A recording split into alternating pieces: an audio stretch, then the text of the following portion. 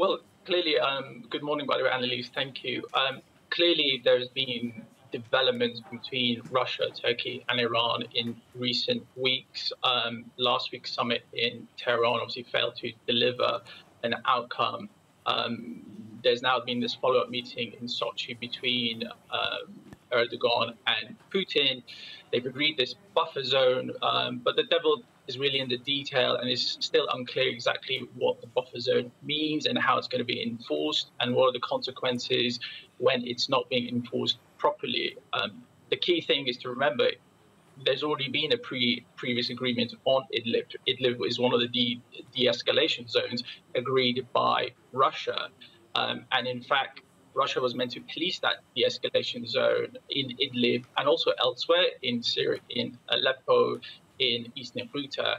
And Russia, along with the Syrian regime and Iranian forces on the ground, have been the main perpetrators of breaking that previous de-escalation zone in Idlib.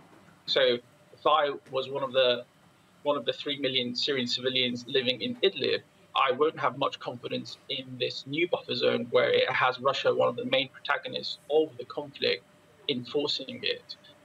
So as I say, the devil's still very much in the detail.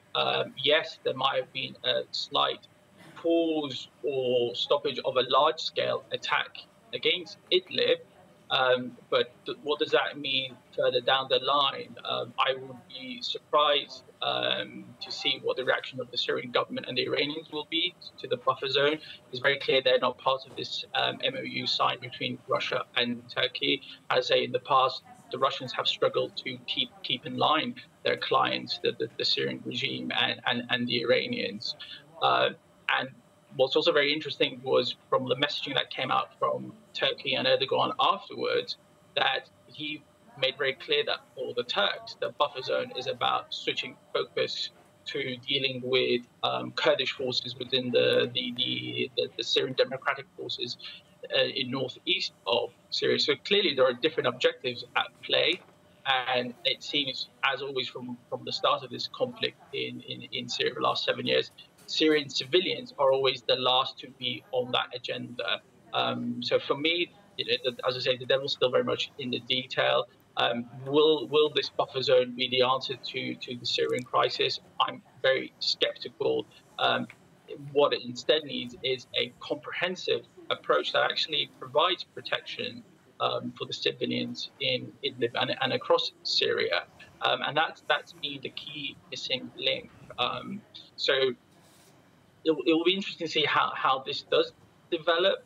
The messaging so far from the international community has been one of, well, very clear that the red lines have been drawn again on use of chemical weapons. There's been a rise in activity of US diplomacy in recent weeks, getting behind the political process led by the UN in Geneva.